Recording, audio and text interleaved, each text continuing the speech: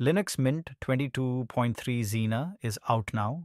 It's based on Ubuntu 24.04 and ships with Linux kernel 6.14 and the Cinnamon Xfce and Métis editions. The headline is Cinnamon 6.6, which brings a redesigned application menu, improved keyboard handling and input method support, a rewritten on-screen keyboard, beta theme, support, and updated applets. Mint 22.3 also includes new system information and system administration tools, XApp symbolic icons, and several quality of life features across the desktop and apps. Cinnamon 6.6 redesigned app menu with a customizable sidebar, modernized keyboard handling, virtual keyboard improvements, and panel applet updates. Nightlight gets an always-on option via a new applet. Icon handling moves to the XApp symbolic set for cleaner, theme-friendly icons. New system information and system administration apps deliver clearer hardware and system diagnostics. TimeShift can now pause snapshots and Nemo can pause ongoing file operations.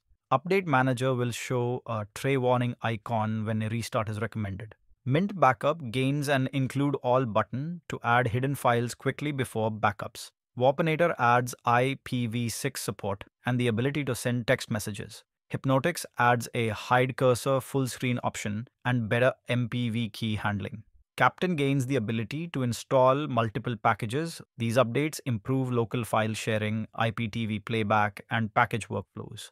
Zena uses kernel 6.14 for wider hardware compatibility and is built on the Ubuntu 24.04 LTS package base. The Linux Mint 22 series will be supported through April 2029. ISOs are already mirrored and available for download from the Linux Mint site and official mirrors. Existing Linux Mint 22.2 Zara users can upgrade through Update Manager, Edit, upgrade to Linux Mint 22.3 Zena after making sure their system is fully updated and backed up.